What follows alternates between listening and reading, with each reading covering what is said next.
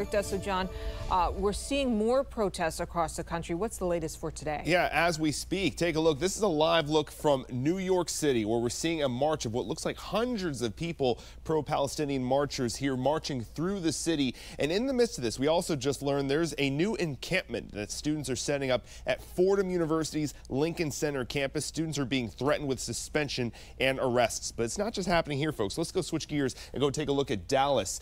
This is a shot just beyond the camera's view. Hopefully they pan up to that, where we're seeing officers on scene there working to break up an encampment. This is over at UT Dallas. You can see this line of officers right here and this massive crowd of people waving Palestinian flags. This is likely debris and trash taken out of that encampment as officers are trying to break that up. We've also learned they are making arrests there, and all this is happening in the wake of a very busy night we had last night. Late last night, UCLA, they spiraled into chaos when counter-protesters tried to break down a pro-Palestinian encampment.